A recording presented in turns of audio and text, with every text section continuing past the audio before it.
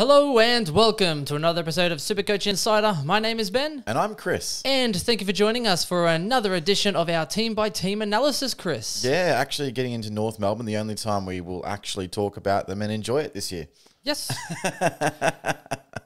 I was going to say this, yes. Already potting north. Bringing 5 you... seconds into the podcast. No. Bringing you North Melbourne, which has more Supercoach relevance than Essendon ever will. That's true. This year it is anyway. Okay, so thank you very much, and thank you for all the love we are getting on the line. On the line. On the line. And you can find us. We are Supercoach Insider. Obviously, you can find us SC Insider 100. You can find us on all of our platforms, so Facebook, Twitter, YouTube, you name it. As far as YouTube, though, you have to search for our Supercoach Insider, and you will find us there. Hit our channel up. All the audio platforms, so your Spotify, your Stitcher, your... Google Podcast, your SoundCloud, etc. You can find us all there. You can, actually. And podcast is popping off a little bit. I don't mind the old potty. I don't mind it. And some people are being a bit quiet. Finally, SC Elite, shout out to you boys. I know we gave you a lot of shit last. That was a fun. That was a fun fun podcast. That was a good podcast. But they've just started doing their little pods, hitting up there, cramping in for the the quick fire podcasts that they're doing at the moment. Nice. So also I didn't realize they did that. Yeah, they've started up. Give them a little bit of love as well. Chris, we got a little bit of hate the other day. Did we really? Someone watched us, and it was obviously the Hawthorns, so they got a little bit triggered. We said they were Were they a bottom Hawks four. fan? Well, either they're a Hawks fan or they are with their cousin. I'm not sure which one it is. I'm like, I wanted to actually. I went to town I on did. cousins. I was like, maybe this hits home a little too much for this guy. Maybe a little bit of column A, a little bit of column B. Maybe. Anyway, so I was actually gonna go to town. I was like, you know what? You have violated our YouTube terms and conditions. So I just deleted and blocked. Let that one go through to the keeper. I Just respect the that. one. This is not a Tom Brown moment, right? But This is true. Yeah. And so obviously we've been up to a little bit. Your lovely partner's about to pop. So we're trying to nail these out as quick as we can so that you can enjoy fatherhood. So trying to get in and get it done. So, yeah, we don't want to leave you hanging for too long. But funnily enough, you would think if you do the mad dash to the hospital, have everything ready to go, right, thinking it's all going down, you would think you would pack the baby bag. Turns out I forgot one bag. That is a fantastic first run. Oh, mate, look, you're throwing everything in the car, you're doing the mad dash, and then before you know it, you show up at halftime like Adelaide in a grand final. Absolutely. That's almost as bad as me doing 3 hours of research today and then not saving it and then having to do everything from memory. It was really good. Yes, so this will be interesting for this guy here. But Chris, tell us about these rookies that you have learnt from the top of your head. Yeah, so obviously North, they did go in with a couple of great draft picks, and it's interesting that what they did with those draft picks. I'm quite surprised they didn't get any tools because they seem to be really lacking tools on their list. And they went basically all midfielders and mid-forward types. So they had pick 3, 13, 36, 42, and 56. And they went with Will Phillips, obviously, at pick 3, Tom Powell, Charlie Lazaro, Phoenix Spicer, and Eddie Ford. And they also picked up 2 in the rookie draft, Patrice Walker and Patrice. Damn it, Patrice. Patrick Walker and Connor Menadue, obviously, we've seen him around the ranks for quite a while. But they did lose quite a lot from their list. So Paul Ahern was finally listed. Been a long time coming. Talk about potential, but never going anywhere. Right. Ben Brown's obviously traded off to Melbourne. Joel Crocker was delisted. Majak Daw was delisted, and it's just been announced today he's actually training with Melbourne. So it'll be interesting to see what they do there. They may see him as a short-term forward replacement for Ben Brown or Sam Wiedemann. So there's that option. Sam Durden was delisted. Sean Higgins obviously went to Geelong. Lockie Hosey was delisted. Ben Jacobs finally was delisted. Jamie McMillan was delisted, which is super surprising. Very surprising. Tom Murphy delisted. Jasper Pittard was also delisted. Ed Vickers-Willis delisted. Marley Williams was delisted. There goes half their backline. And Mason Wood was delisted, but he's also training at the Saints right now. Obviously, through the trade, they got Aiden Core, Atu Basanovalagi. I'm hoping I pronounced that right. And Jaden Stevenson and Lockie Young from the Bulldogs. So they've had quite a huge list turnover. And what that's going to mean for them this year is that their depth has taken a massive hit, and they're probably again going to be bottom 4. Can't see them really getting out of that. And they're going to be developing a lot of talent. So they do have some young kids coming through, and there is some space for them to start round 1. So we'll have a look at that. But obviously starting with pick 3. Just going to say, Chris, I'm really happy that Noble, like not happy, but Noble couldn't be in better hands, that club, I think. And I actually think this podcast will be highly listened to because people do want to know thoughts on who's coming in, what sort of positions are going. Yep. There's got to be a lot of preseason talk about North Melbourne. So yep. So if you're there listening, make sure you write that down. Yes. You did it. I respect you. And you can't be sitting there worrying, guys. Worrying is like a rocking chair. Gives you something to do, but it doesn't get you anywhere. Write that down. Absolutely. Worrying is like a rocking chair. Don't do it. Absolutely. All right. So getting into Will Phillips, he was a clear number 1 midfielder in the draft. So that's the first cab off the rank. He actually, what are you doing there? Fixing you. Oh, okay. I'm trying to pleasure you, Chris. I'm trying to pleasure you. He obviously played for Oakley Chargers as an underager with Matt Rowell and Noah Anderson. So definitely played with some really top-end talent. Obviously was earmarked to take over the midfield this year, but then COVID hit, didn't play at all, but still regarded as easily the best midfielder of the draft.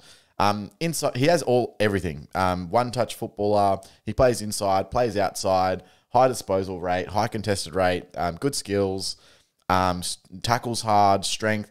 He's quick, but he's a little bit one pace. He's not really explosive. I suppose that's the only sort of knock on him, but he just racks up the pill like it's going out of fashion. He should be a very, very good Supercoach player. I think a lot of people have penciled him in their starting sides at this point. And I think there's 2 reasons for that. Last couple of years, we've seen those number 1 draft picks come in and make a Supercoach impact from the get-go. And people are expecting Will Phillips to do the same. And they're also looking for a consistent, someone that's got good job security, but also got decent scoring power. And I think that Will Phillips at the moment ticks those boxes. So we'll see how he goes. I think he's in most teams. I would be very surprised if you're running a midfield without Will Phillips. But yeah. North still have a bit of mid-depth though. I mean, Anderson, Cunnington, Dumont, Simpkin, Polek obviously is probably more outside. Luke Davies-Uniacke is apparently tearing up. Yep. So then, even if you throw Stevenson in on the wing or a little bit through, Dom Tyson, another person, Taron Thomas that can run through. So I honestly think even though the high mount's good, and I am looking at him, and he is in my side at the moment. But you're a little bit wary. He's not guaranteed of getting a really good role like Walsh had. That's true. Walsh had a dead set awesome role because he's a freak. And then Carlton was shit. Rao came in, big-bodied mid that they kind of, he just looked super impressive also. So he was straight in the guts. And it really does depend on that role. And you can't just rely on someone who's heavily priced because, we saw that was it Bailey Scott, highly priced, had one good game, then got injured or ill, and then... He was dropped at round 3 or something, and then fizzled out. Yeah, no, and look, you are right. There is a concern. There's a concern over their entire list. This is what I mean about why they targeted midfielders, because they've got a plethora of midfielders. I'm surprised they didn't get at all. I just really don't understand it. So we'll have to see how they want to go about it. And when you see the 22 that I've put together, you'll see that there's just a lot of midfielders. So it may be that he's playing on a half-forward flank and he doesn't get those real crucial mid-minutes to get his development going. So we'll see about that. And secondary to that, the next one that they picked up is arguably an equivalent style midfielder. They picked up Tom Powell at pick 13, and he's 183 centimetres and 74 kilos. But he actually played for Sturt in the under-18s, Sandford under-18s last year, and he averaged 35 disposals. Hey, Mom! He definitely needs to... Now, he's actually a little unit, hit completely inside, contested beast. Very likened to Lachie Neale in terms of the way he plays his football and his ability to accumulate the ball. So has good skills, good in close, good hands, and can just destroy it. Very, very good Supercoach option. And he is that little bit cheaper. He's around that 150K mark. So if he gets the nod in round 1 ahead of Phillips, that would be surprising. So we'll see how that falls into place. But there is a chance that he may even get the nod to go before Phillips. Both of which are going to be really good Supercoach options long term. I do agree. If they get the role. Chris, anyone that weighs like under 75, 77 kilos, I am just meatloafing all the time. Do you know what I mean? And if they keep you waiting too long... What is she doing? I never know what she's doing. Never know what he's doing. Ma, the meatloaf! Fuck! I never knew what he's doing. So good. Development. Now, so moving on, they then picked up Charlie Lazaro. He's 179 centimeters and 74 kilos. Oh, another one. Doing? I never know what she's doing back there. Ma, the meatloaf! Fuck! And he's also another midfielder, mainly inside, and as a bottom ager, he played for Geelong Falcons. He's good at tackling, is high endurance, high agility, etc. They actually he's more of a development. He's going to be coming in behind these guys, but they're going to spend a little bit of time getting into him. And he's got potential to play forward as well. Speaking of forwards, the next one, Phoenix Spicer, 173 centimeters, so Caleb Daniel height, 64 kilos. Oh, no. Hey, Mom! The meatloaf! Jeez, they've gone for some real project players, haven't Right. they? I guess, they've got time, though. They do have time. Now, Phoenix makes a little bit more sense. Now, he's actually played a lot of time on the wing Hey, Phoenix in a wing. That's ironic. Right. And it's like elite speed, elite agility, elite run and carry. When he was playing in the South Adelaide under-18s in the Sandford last season. And then what happened is they obviously went, oh, this guy can play. Let's put him up a grade. So they played him in the reserves. And in the reserves, he played in the forward line and used his agility to create space, etc. So there's a chance that and I don't think that he's going to be able to play on a wing at AFL level at that height. It's just not, I don't think it's possible. So if he comes in, he's probably going to play out of forward pocket. Now, that's not necessarily great from a Supercoach perspective, but it is a list need. They don't really have a lot of his type on the list at North Melbourne. So there's a chance that he can play this year, and he's going well in the preseason. I'm not sure he starts round one. But he had a fantastic back end to the last year. He's also very good by foot and delivery inside 50. He averaged 5.7 per game last season. So someone to watch anyway. I don't know if it's going to be a round one consideration, but definitely someone to watch. If he plays, he'll definitely go right under their noses. I don't get because he's 173 centimeters. Yeah, he's small, Chris. Yeah, fair enough. All right, I'm just readjusting. You got to lock that up, Chris. I got to lock it up. You lock it up. No, you lock it up. All right, the next one that they got is Eddie Ford. He's actually 188 centimeters and 79 kilos. He is more that medium forward type with a really high leap. So he's got a bit of X factor, but he's got to work on his consistency. So he just floats in and out of games, which is why it was taken so far down in the order. But he did come out of the Western Jets over there.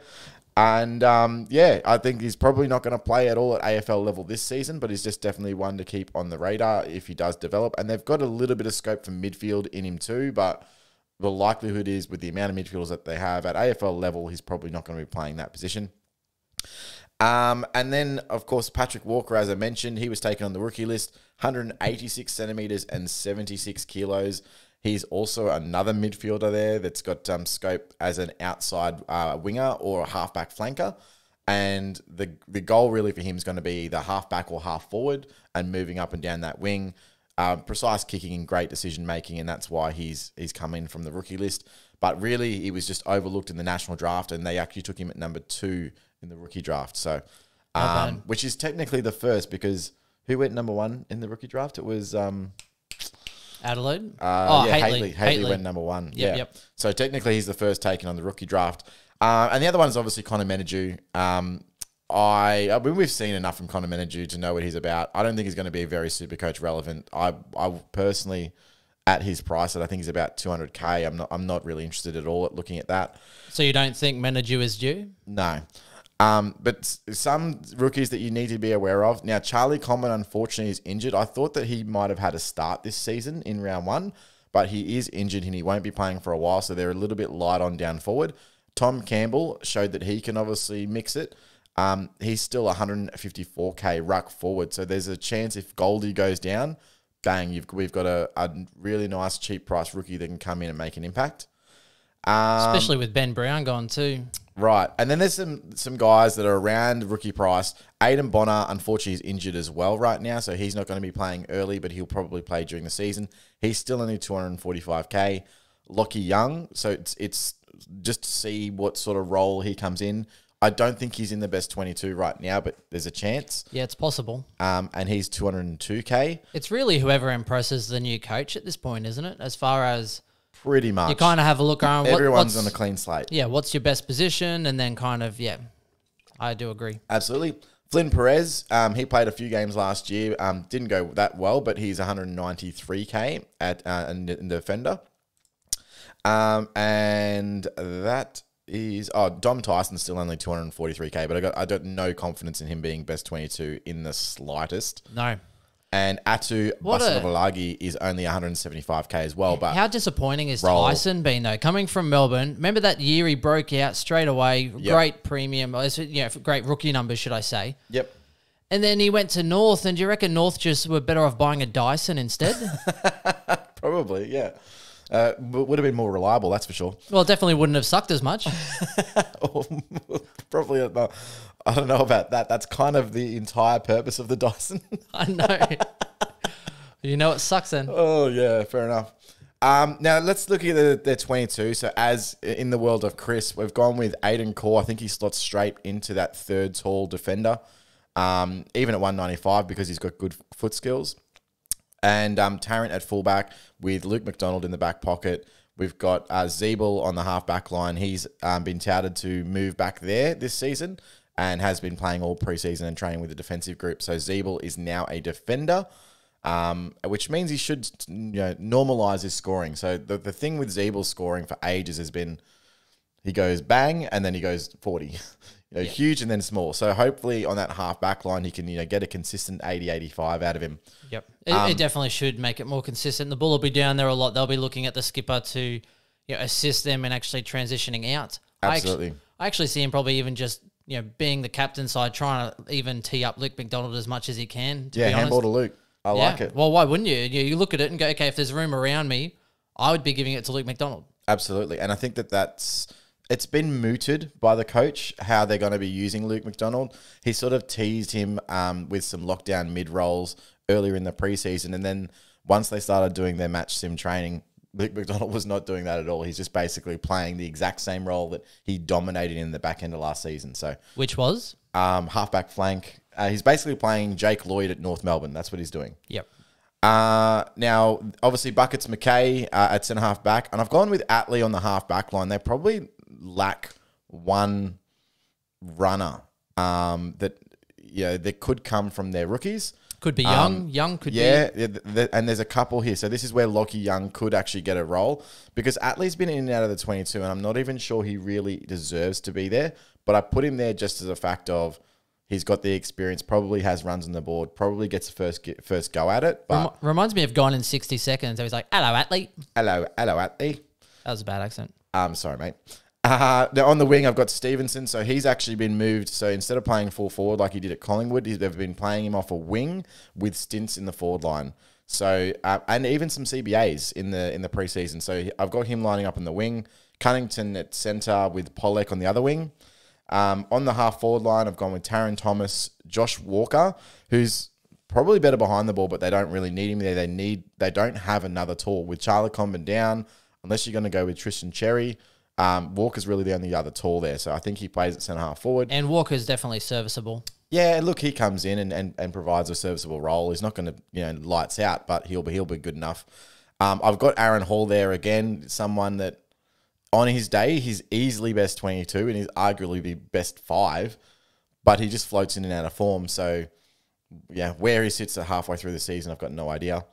Zerha is out of the pocket, but he's also going to be playing a little bit more mid-time. I've got Nick Larkey, of course, out of full forward, and Curtis Taylor, who really played quite well last year. I think he's nailed down that other spot on the in-forward pocket. In the ruck line, I've got obviously Goldie, Anderson, and Simpkin rounding that out. And this is where it gets interesting. So on the interchange bench, I've got Phillips, I've got Trent Dumont, LDU, and Marnie. So 3 of those guys are really all midfielders. And then you've got Marnie. So they don't really have some flexibility on their bench to go to. But if you look at their depth, really it's, they've got Powell, Scott, Campbell, Cherry, Garner, Boston Valagi, Bonner, Perez. There's not really a lot there. Like, I wouldn't be jumping to that depth chart and being like, oh, we've got great depth. So it's going to be a tough year for North. And I suppose the coach is really going to be playing people in different positions, trying to work out what works best for them and trying to develop them. But yeah, it's going to be a long year, unfortunately. Yeah. I also think it's time for some of those young guys to take the most of this opportunity to step up. They've had a huge list transition turnover. So I'm really looking at players like Luke Davies-Uniacke. I'm looking at even Scott, who's shown a glimpse, Tyson, those kind of guys to actually, try and develop. Yeah, you're better off trying to shorten the other one, dude. Yeah, it's all good. Yep. Because otherwise that's not going to work. Interesting. So I do think Walker would be great for that team and that transition. I think he's a 3 club player, Chris. Who? Will Walker? Yeah, Walker. I think 3 Geelong and then Brisbane and then North. He is probably one of my more favourite 3 club players. Do you know who my least favourite 3 club reject is, Chris? Who's that? Fucking Polak. What an absolute dog. Like at least you love him. At least you do. At love least him. James Aish at least got squeezed out, which kind of made me happy. And he's in Fremantle, so I'm like, okay, like I can deal with that, and I don't hate him as much anymore. But Polak, right, went from Brisbane, wants to go home to Adelaide, and then I think has his girlfriend in Victoria. So then he gets like, oh, I just want to move again for the money. Yeah, I mean, look, Polak is a spud, so. That's it. That's all I've got to say about Polak. Yeah, that's true. I think that's fair enough. So that rounds us up, Chris. We're going to now look at what premiums and the rest. Yeah, of course. So I mean, Toddy Goldstein really is the main one, but probably the only premium I would dare say is Todd Goldstein. Now, Chris, this is going to sound really mean, right? Because he averaged 112 in 2020. He had He had a great year in 2019 also, right? So when you look at 2019, he went and averaged 112.2. So the last couple of years, he has actually done a lot. He's done a lot of great things in the last 2 years. But he has. For me, Chris, I actually think his time is coming to an end.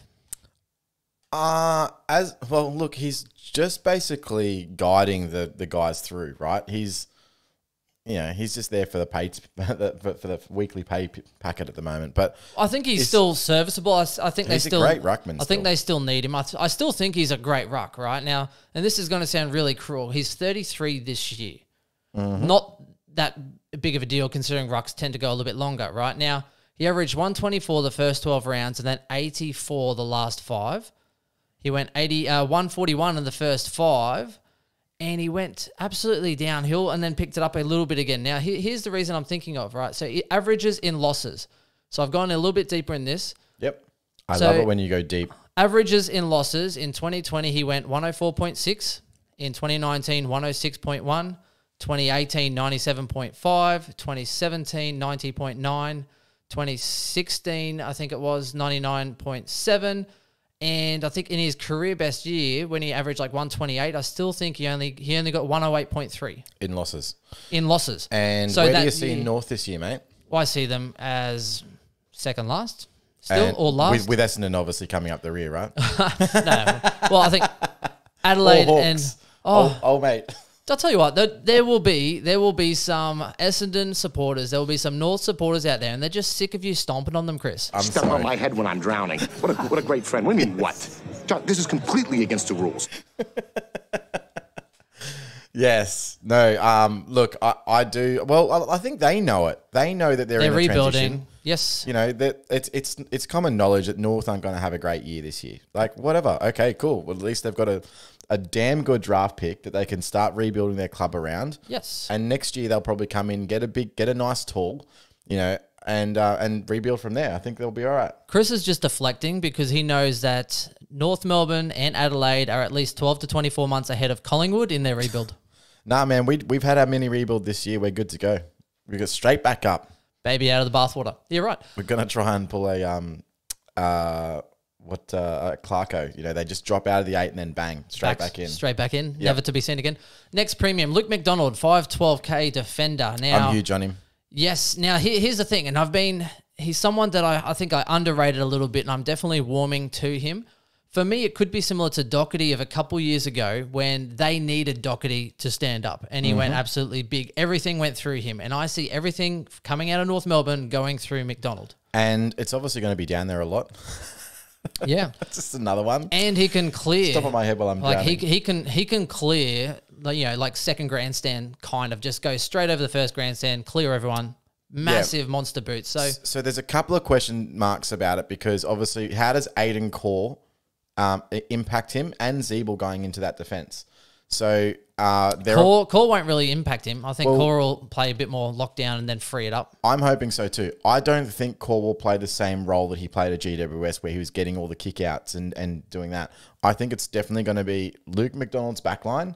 He's going to general that defense and it'll be get the ball to him. Yep. It'll be like how Whitfield is when he's there and like how Lloyd is. It's pass the ball to McDonald. Yep. For me, it's Core and Tarrant will be playing the taller opponents.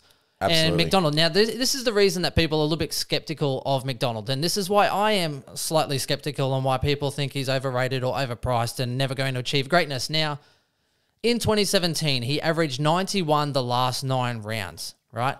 He got very excited. We were big on him that year. He got very people got excited thinking the next year he was going to go from an 87 average because he averaged like 91 for that 9-round period at the end there, looked to dominate, and then he went and averaged 63.6 over 42 rounds. Yeah. Well, it was 63.3. It's all role dependent though. Over 42 rounds. Including, he averaged 63 in the first 7 rounds of 2020. 60-fucking-3, Chris. Well, at that time, he actually played midfield.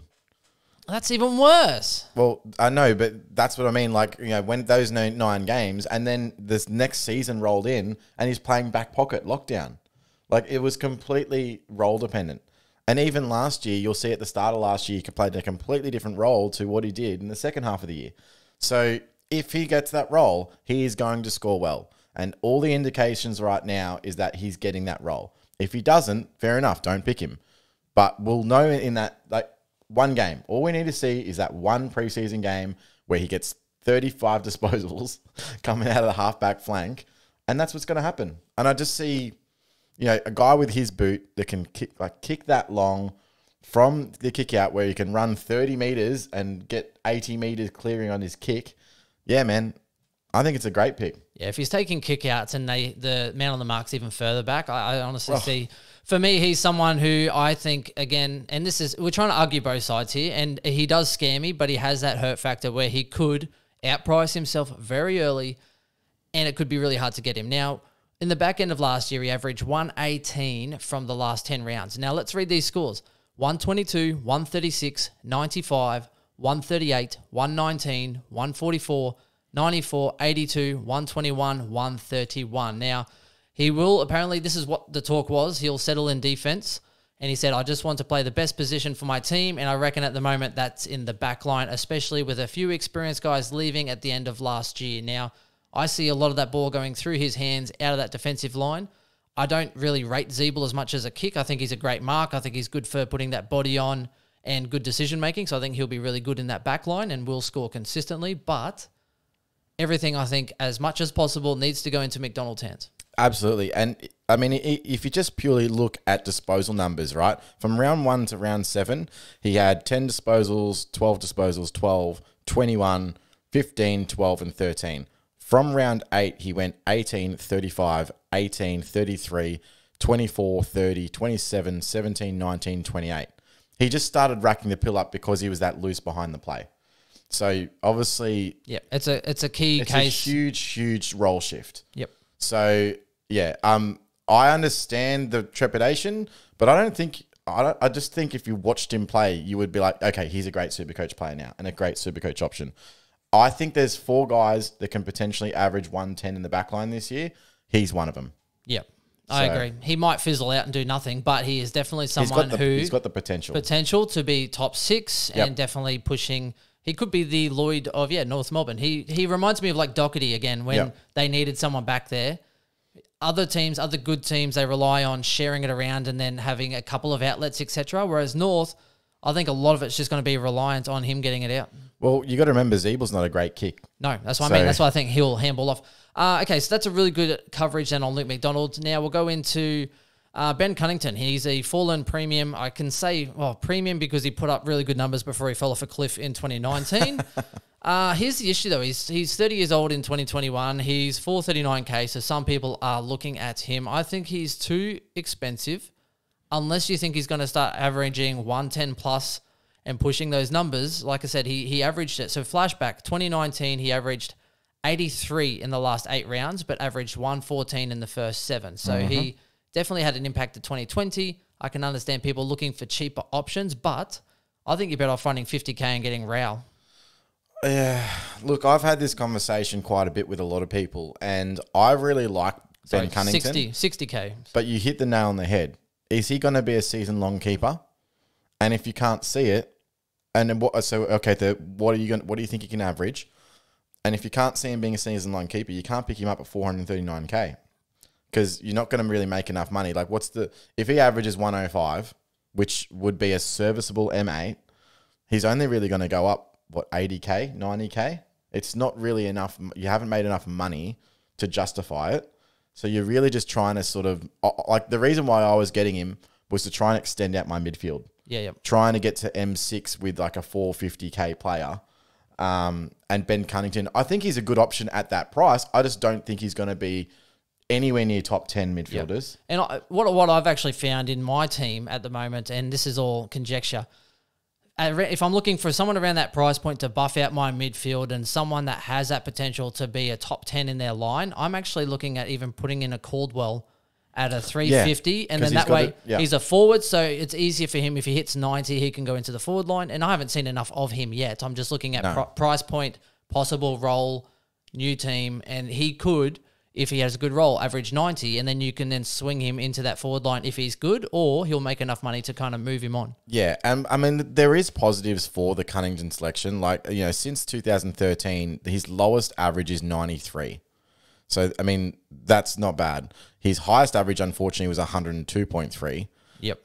So he does, let's say he's going to go between 93 and 103 at absolute max. He's also been fairly reliable for games outside of his back injury. Just pass on him, guys. Draft league, 100%. Not in standard. Draft league him. Yeah. You said it there, 102. He doesn't play enough time on ground ever in order to be a keeper in standard. And the problem with back injuries is that they linger. So even though the reports have been really, really positive about his back at the moment, and that they're managing it and it's working well, and he's gone to all the training sessions, he's actually killed it. His first, preseason that he's done this. Is he going to average enough to be a season keeper? No. That's it. It's the only question you need to answer. Yep. If you think he is, go for it. Honestly, it's not a bad selection. It's just not a great one. Again, this is just our opinion, guys. You could be sitting there at home and highly disagreeing, getting all worked up, being like, You don't say that. But just deal with it. It's opinion. Okay, next one. Now, Jed Anderson. We're just going to go a bit more draft relevance because... look, Jaden Stevenson, should we touch on? Yeah, let's just go through Jaden Stevenson some and mid-prices, Zeeble, mid-prices. that are standard relevant, and then we can go through everyone else. Yep. But yeah. Okay, sounds good. Okay, so I'm going to touch on quickly Jaden Stevenson, 354K. Look, he averaged 65.9 in this year with Collingwood, not that great. However, in his first year of football, he actually got quite close. He hit 80.3 over 12 games in 2019, and he's been quite good since that. So for me, Stevenson isn't that bad of a selection, Chris. I don't hate it. I just hate the price point. So 350K, like I'd just rather take a punt on Caldwell, who's going to be getting more inside minutes. Look, the problem with a wing role is that you're capped in terms of your Supercoach output, and I think that he will be really good for them, and I think he definitely is improving his average. At 350K, is he making you 150K? Probably not. Could he go 90 plus? It's possible. Maybe. It's probably more like he averages 86. I'm thinking like mid-80s cap. But, he'll have games where he'll go 120 because he can also go forward and hit the scoreboard. I don't think it's a terrible selection. Yep. But, I mean... It'll be more surprising if he actually bangs off. There's just better value. Yep. Like, I think Zeeble can average 85 and he's 120K cheaper. No, about 100K cheaper. Like... Yeah, as a money-making selection, Caldwell, again, I think is probably a better pick at 350K. With a better role spoken about. Yeah, again, don't hate it. No. Just would rather... I'd rather take the risk in draft. I don't think it's a standard selection for me. No, I agree. And in draft, so first year he averaged 64, 22 games. Second year, 12 games at 80.3. I think there's definite scope for him with a more friendly role to get...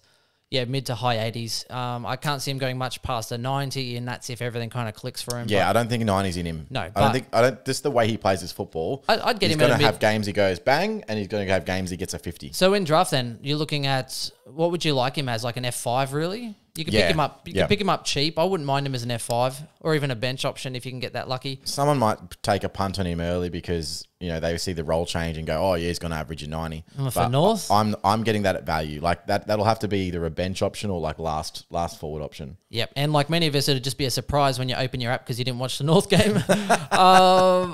Zeeble, 257K. Now, Zeeble has been extremely reliable for many years as far as scoring potential. So 2016 averaged 94.5, 2017 89.8, 2018 84.5, so a little bit lower. 2019 again had some really good games in there, a little bit of midfield role as well, 90.9. And in 2020 he had an average of 48, so he did definitely drop off with some injuries, etc. Yep. Well, from his third year, he averaged 79, and he hasn't dropped below that outside of last year where he was injured. Which is why multiple games. Which is why I love the pick. I think Yeah. even if he's in defence, I think again will shore up a bit more consistency. You can leave him in that forward line. He's not going to be the worst option. He could be your last upgrade. He's going to make you 100K plus easy. Oh, he's like, And he's just going to be chipping away, getting 80s or more. And he will be someone that you can upgrade around that buy sort of period or after the buy. And if you get screwed by injuries, he's someone that you could even just kind of keep as your, as your F6 as a, oh crap, I don't have any trades, so I'll just hold him. There could be worse things. there's a lot worse picks, and I think you're right. I think 80 to 85 is somewhere very, very achievable in very that role. achievable. And what I would rather him be behind the ball than forward, because as I said, he just had a tendency to go missing, and then the next game he'll go 130.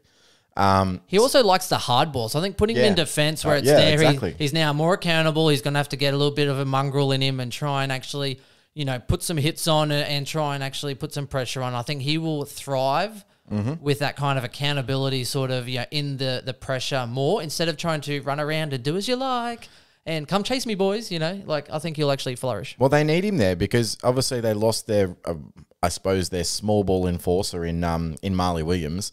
Jamie McMillan's not there either. I mean, they really did lose a couple of guys in the back line that were really important. So, and what better player to be the general in your defense? Like a Heater Shaw, you bring in Zeeble, he can be the general. Now, someone that can handball to Luke McDonald. And a general, it's perfect. I mean, Zeeble can kick it out in the full 8 times, just like Heater, the general. And now with Perfect. the out in the full actually gaining you points, it's totally worth it. It does not gain you points.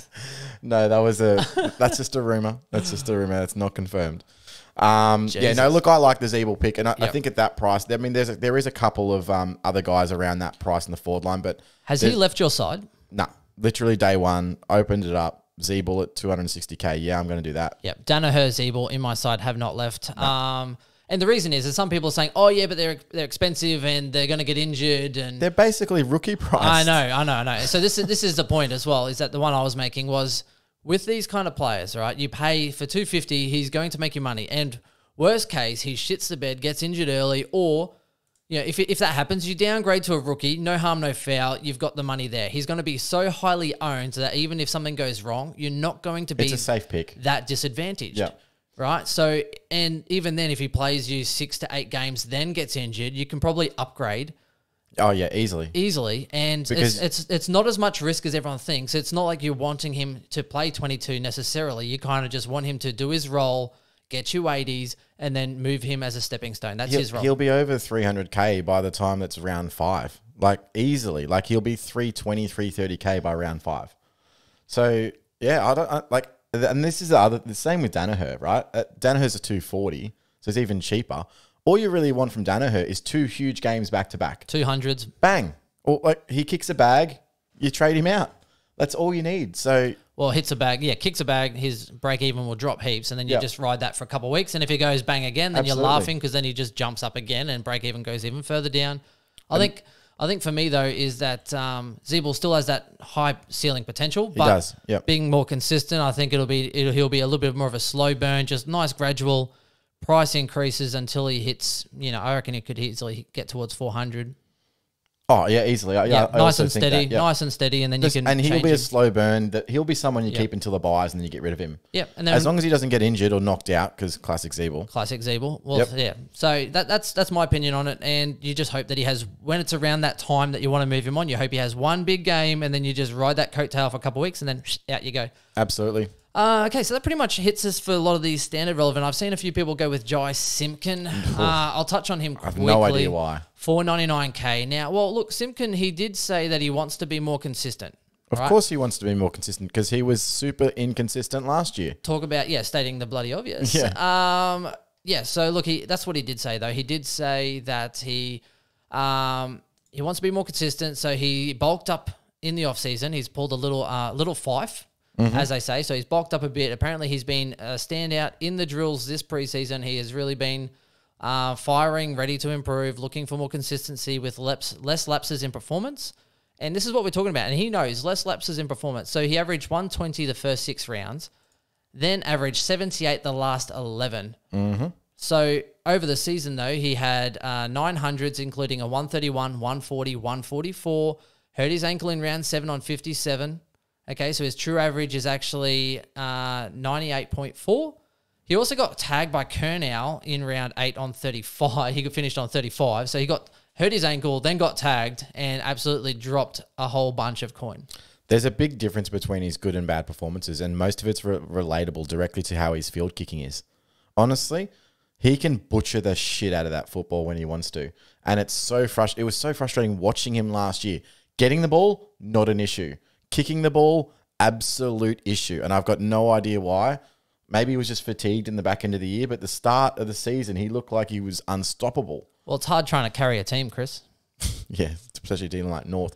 Actually, I would, and unfortunately, he's a little bit more expensive because he had a really good back end of the year. I really like Jed Anderson.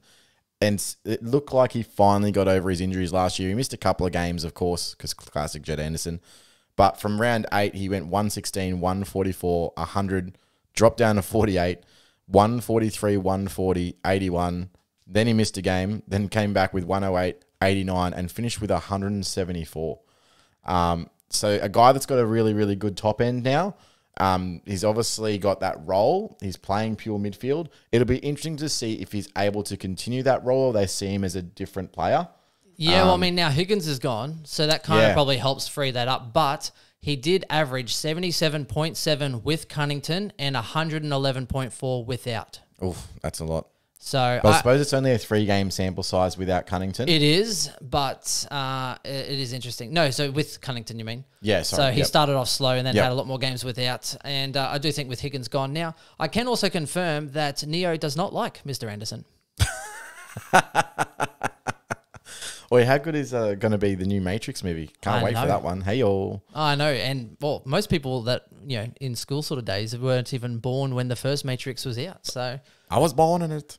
All right, now another midfielder that we don't know what his role is going to be like. Trent Dumont, obviously. Yes. Another one who actually averaged 10 points per game more without Cunnington. Yeah, and look, he's a good midfielder, but he doesn't seem to be able to get the role. So I don't know who hates him, but sometimes he comes in, he's got a role, and he absolutely cleans up. And the next week, his role's completely shifted to something else. So, I can't put my finger on exactly how to read Trent Dumont. And that bodes really badly because obviously I don't think he's standard relevant, but if you want to try and pick him up in drafts, Leave at him 100 average. 101.2. I'd be leaving him for sure. You know who's a better pick? Cam Guthrie. Imagine if I wanted him head-to-head, Dumont versus Guthrie. You would have absolutely... You would have said call quicker than the Petrarca bet. Snap call. What up? So Dumont for me, I would be leaving him. He averaged 106 the last 12 rounds. Again, I think averaged more with Cunnington. Averaged 90 the last 6 rounds, so completely fell off. And from round 7 to round 11 is where he did his damage. 139, 122, 126, 110, 131. Absolute heat patch there, and then fell away quicker than anything. So I don't know. I'm a little bit concerned with that. And for me, I think these kind of guys are filling the role and they're biding time until people like I think Luke Davis-Uniacke will come in. He was pick 3, and he's bulked up a bit more. He is definitely a talent, and I think he will actually, at some point, whether it's this year or soon, he will throw other people out of that midfield. It'll be interesting to see how they work it this year. I do think he's very talented, and he's having a great preseason by all reports, but not someone that I'm even going to entertain. You're talking about like LDU? Right. Yeah, in standard right now as an option. Standard, You've no. just got to watch him. Like, you can't bank a breakout. What's his 5th year or something? Like 80.6 average. He's 432K. He's too expensive for standard, but for draft, he is a definite smoky. He is a midfielder only, which means that you can, at that 80.6, there's a lot of meat on the bone. People will have their midfield sorted by the time he comes up, and I could easily see LDU going 90 plus if he continues the way that I'm reading, and I am big on him in draft leagues. You can get him last, throw him on the bench, 90 average, I reckon he'll go. Well, here's the problem with North in general. Is that, like you've got LDU, you've got Cunnington, you've got Dumont, you've got Anderson. All of them are so similar. I think LDU's a little more dynamic. Is he? I don't know. Cunnington's obviously the best, but I don't know. Cunnington plays 70% time on ground anyway. Needs something, and this is what leads me to this. I don't mind this in draft. I think with Higgins gone, you can trust someone like a Taron Thomas to get a lot more midfield time. He's got that X factor that they lack in that midfield, and I think that he'll be getting more mid time this season. So someone to watch. I don't mind it in draft because he's only average 54. You can pick him up on your bench, but someone that could definitely have a bigger impact this season. So keep an eye on Taron Thomas. I need to change these settings so you don't talk over me, Chris. You've got the mute button. When a problem comes along, you must zip it. Zip it good. Yes, I think it's called ducking. When Chris tries to talk and I talk, his voice gets extremely soft and mine will be dominant. And I think that we'll have to put that in when we do our joint podcast with the Elites team. Yeah, fair enough. Just so Bomps doesn't try to talk over me. Okay, so continuing with the draft relevance train, Anderson, as you said already. Who else have we got? So Robbie Tarrant's probably the other one. Yeah, Tarrant's not bad. I think between 86. him and Buckets, someone's got to be taking those intercepts outside of it won't be McDonald. Buckets. I think Tarrant's still good for around that sort of 80, mid-80 sort of range. I think he's fairly safe as far as draft leagues. Tarrant just gets injured all the time though. He does, and for whatever reason. Aaron Hall definitely a risky one. I would be benching him if anything because he's a waiver wire special at best. Taron Thomas is one that's interesting. Now, he averaged 60. I just mentioned that. Yeah, but 62 in his first year, right? So I think in keeper leagues, I would be aiming for him. I think he is great value. You'd be able to get him for basically nothing. And he could, if his body holds up, I think he could get closer towards that 80 mark this year. I think even more. I think there's that, again, as I said, that type of X-Factor type. Yeah. They don't really, like Zerha's the other one that has that X-Factor that they're trying to throw into that midfield mix. But how cheap could you get him in a keeper league? Taron Thomas, you could get absolutely. you could get nearly for free. He just hasn't shown it yet, I suppose. But No. I think everyone's aware he's got the talent. So, but you could get him cheap. I'd be looking at that for sure. Definitely. And I think that kind of wraps us out for the North Melbourne, Chris. That does. That was actually quite complex. That was 47 minutes. That was long. Yeah, well, North have some relevancy this year that does extend past AFL. And well, they're relevant because they had a lot of changeover, some rookies coming in, and a lot of younger guys sort of trying to find their way through. So I think that was very interesting, and I hope you have enjoyed us for this podcast. Excellent. Thanks, guys. Wonderful. Thank you. And next one will be, I think, Port Adelaide then, Chris. It will be. And that will be dropping on the Tuesday morning. Yep. No worries. Anyway, until next time, guys. Thanks, guys. Bye. Bye.